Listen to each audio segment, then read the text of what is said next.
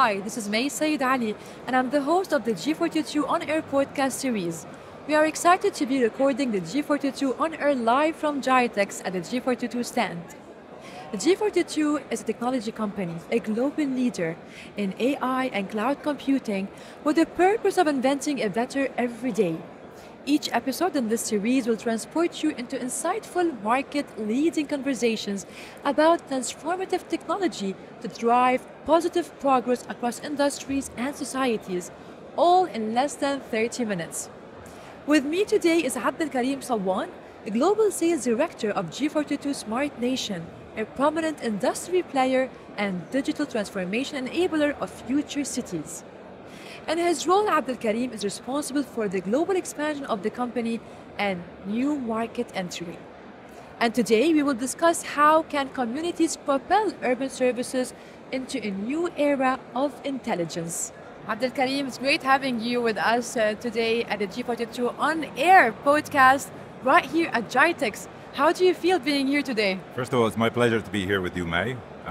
This is an amazing event that we have missed in the last couple of years due to the COVID and everything. So it's great to be back with this chaotic but productive environment.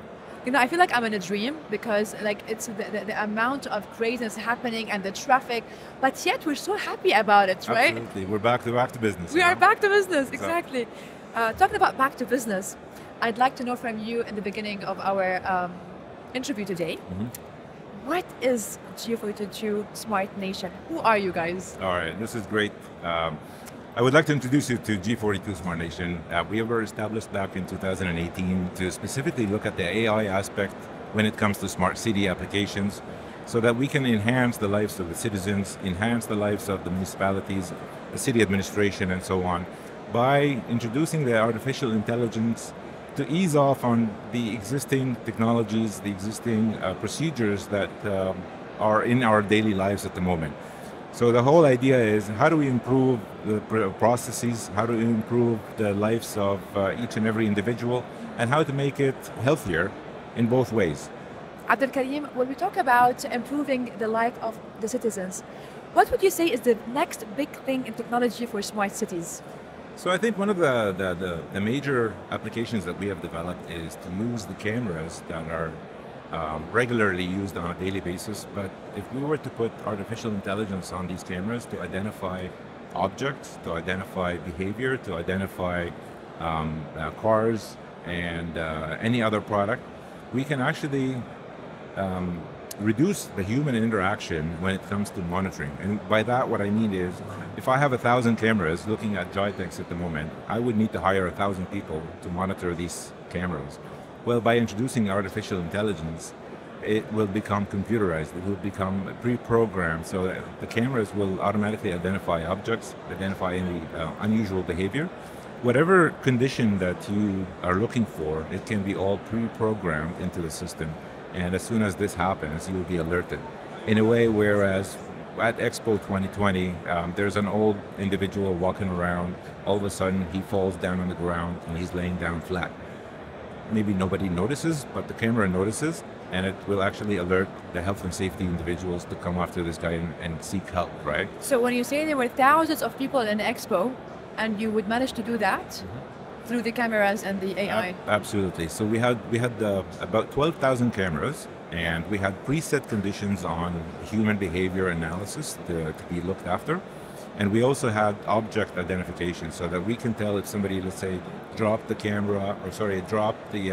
a bag in the middle of the way and kept on walking, whether this is an intended behavior or an unintended behavior.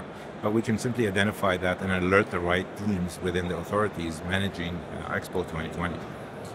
So we can do this for health and safety purposes, and we can do this for security and surveillance purposes, and we can do this for any other reason you can think of. So this is from an Expo perspective, right? So you've covered all the elements, security, safety, healthy measures, and every health measures in Expo.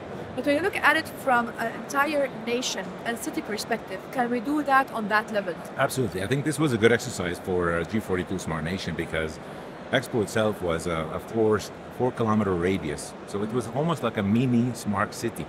And we managed it from A to Z. We managed it from the moment you access Expo premises. We managed the vehicles accessing Expo. If you imagine, there was 180 pavilions within Expo. Every pavilion has a number of deliveries on a daily basis. If we had continued the traditional way or the conventional way of checking the cars coming in, we would have a lineup from Expo to Abu Dhabi. Oh my God. So we wanted to avoid that. Yeah. And what we did is we installed a database system where every pavilion can register their daily delivery, register the plate number of the car, and register the driver's information. As soon as they arrive at the gate, we have two cameras. One of them is facing the driver, and the other one is facing the number plate. If both match the system that we have pre-configured, it automatically opens the gate and it's smooth ride. Wow. Right? So that kind of speeds up the process of checking who's coming in and who's not. The next step will be to go to an under-vehicle security scanner, which is also a pre-programmed AI algorithm that checks and takes an image of the under-vehicle. This gets compared to a database of images, and if there's any difference, that means there was tampering done on that vehicle. What do you mean by tampering? What does that mean? So if someone, God forbid, put a bomb under this vehicle, right? To that extent? Yeah. It has this kind of imagery? Correct. Wow. So we compare with the manufacturer's image of this vehicle and what we have on our hand at the moment. If there is a difference between what we have and that image, then it gets sent to a secondary security check. This is where the human intervention comes in. But if there is no difference, it continues on smooth right to the next step. The next step is to actually get a G42 Smart Nation smart lock. This is something that we have invented specifically for Expo, where we plug it on the back of the truck. It has GPS for coordination of the destination point, and it has an anti-tampering, so it locks it completely. What was the last thing you said? It's what? It eliminates any tampering to be done on this cargo. Okay. So it locks the doors with an automatic lock that can only be unlocked remotely by us. But this truck is for whom exactly? For the pavilion. For the pavilion. Yeah, okay. so the pavilion is expecting the delivery. Okay. The first point of entry is ours, and then we let it go, but we put a lock on it. Okay. But because of the size of Expo, we actually dedicate a route for this cargo to arrive at the pavilion. If he goes off route, that means we know maybe they're planning something else, right? It was all part of the security of Expo 2020. So as soon as he arrives at the destination point, we remotely unlock the cargo, and they can simply remove the lock from the back of the vehicle. So Abdul Karim, when you talk about this, could this happen on a country level? Correct. So from the moment, if you look at a normal or a typical city, we can do this from the moment that any cargo comes into the city via the port or the airport, for that example. And you can simply say, I'm going to take this cargo into this destination point, and I don't want it to go off route or to stop anywhere, especially when you're delivering, let's say, expensive equipment or oil and gas, for example. I mean, this can go all the way up to the industrial aspect, right? So we have measurements to do the locking. We have measurements to do the GPS coordination. We have also the weight.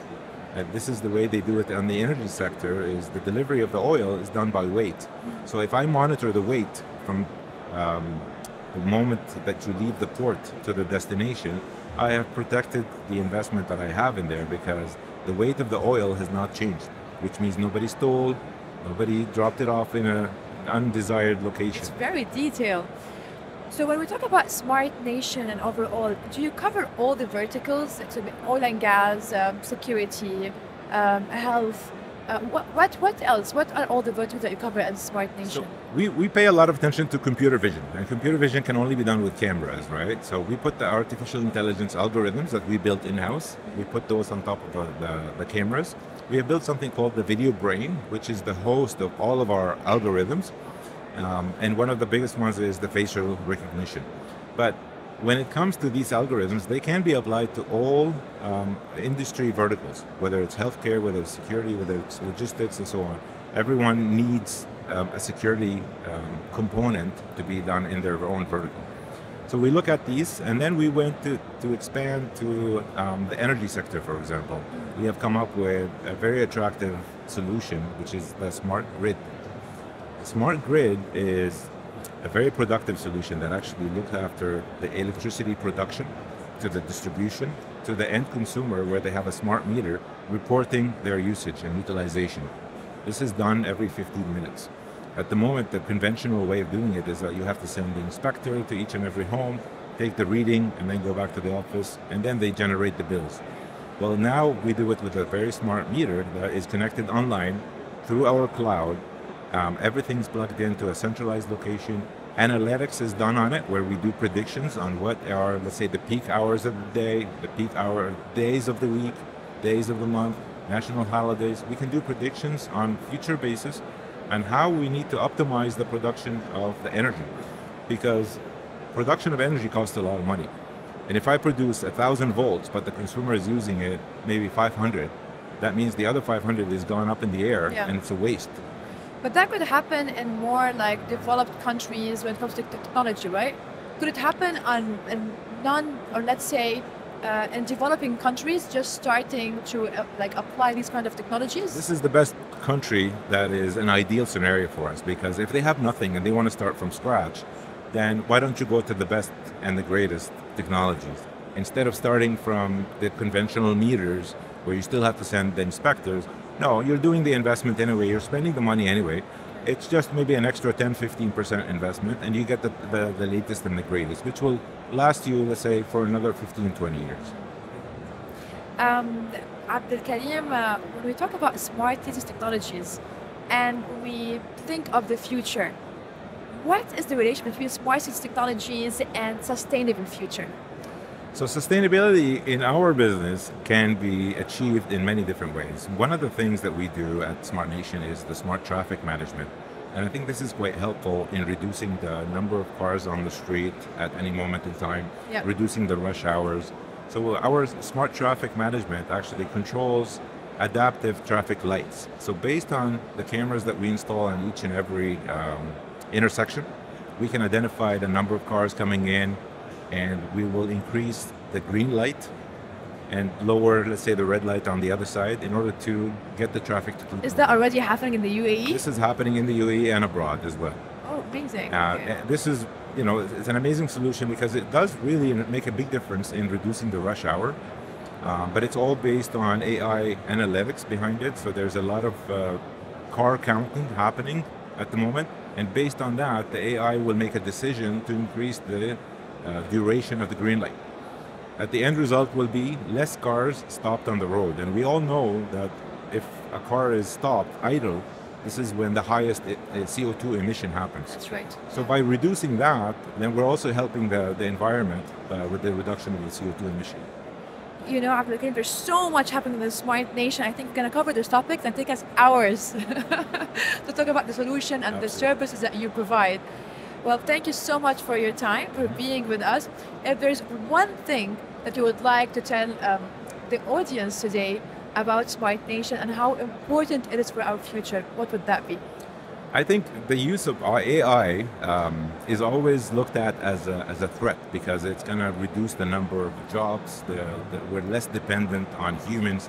And I think if I have a message to the public, that will be let's not worry about that, because the way that we are moving with the education, with the next generation, I think they're all learning different jobs, different industries. Maybe our father's generation, our parents' generation was studying completely different topics, but the new generation is actually picking up technology.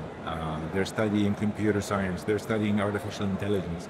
So when when somebody comes to you and says, your AI is going to take away my job, by the time AI is a standard, your son is going to be in the workplace, not you, right?